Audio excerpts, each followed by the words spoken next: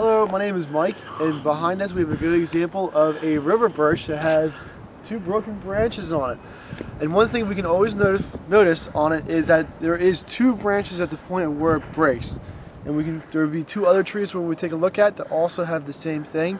And what that is an example of is something called a co-dominant lead, where there's two leaders on a tree and they have both equal amount of wood on each side, so that when the branches come together, they never fuse together because they're always competing with one another to become dominant.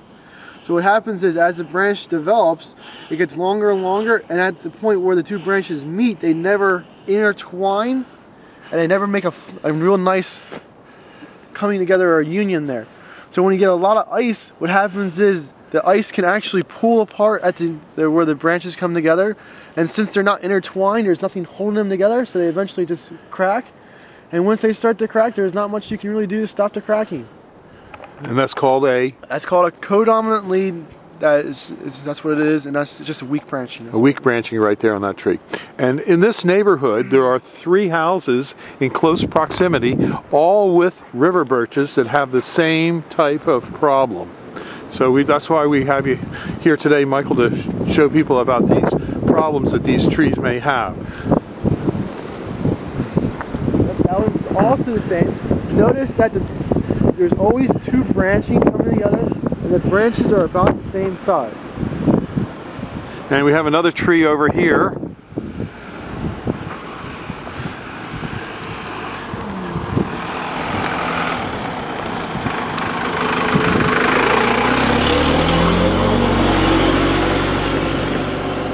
Okay, tell us about this particular one.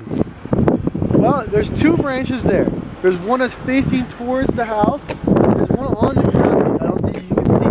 There's the two branches together, and from one eye looking at it, they look about the same size, and that's what I think would happen to them, is that they were codominant leads, and the codominant leads were not a very good branch structure, and then the ice storm that we had too much weight on the branch, and it just pushed them apart. And you grow these river birch trees? Yes, we do. And are they, generally speaking, a decent tree for neighborhoods? Yes, they are, generally speaking, is a decent tree. And when we grow them, we try to grow 3 trees into one, so that you have 3 separate trees growing up, to try to avoid, when it gets older, having too many branches at the top. Were these quality trees to start with, you think? Yeah, I think they're pretty nice looking trees. It's too old, and you have to take a really good close look at it, but from what I can see, it looks like a really good tree. Yeah, it looks like a tree was good. It was just probably improper pruning or no? No, well, it's a lack of pruning. They planted them, and they were never pruned before, or if they were pruned, they were topped. Or it's called subordination pruning.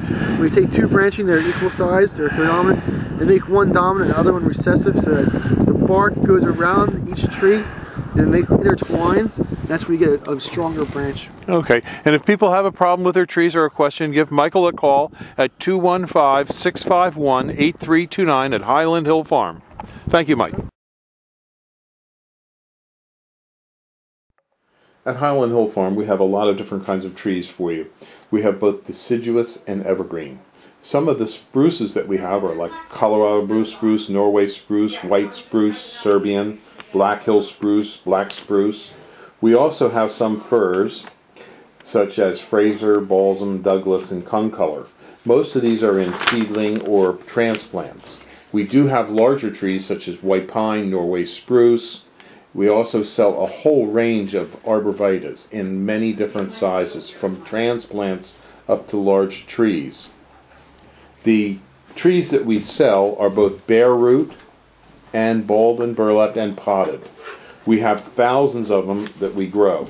We also have southwestern white pine, and we are noted for our green giant arborvitaes and Leland cypresses.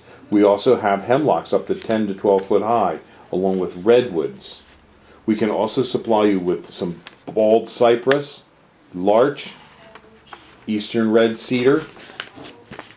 In the way of shrubs, we have arrowwood viburnums, bayberry, blackhaw viburnums, a whole range of viburnums, dogwoods, red, twig, silky dogwoods, elderberries. We also have forsythia, common lilacs, Japanese lilacs, Peking lilacs. We also have nannyberry, ninebark, and things such as Russian olive, which some people think is invasive. But we do sell a wide range of trees and shrubs, including winterberry holly. So give us a call at 215-651-8329 as we do deliver and plant.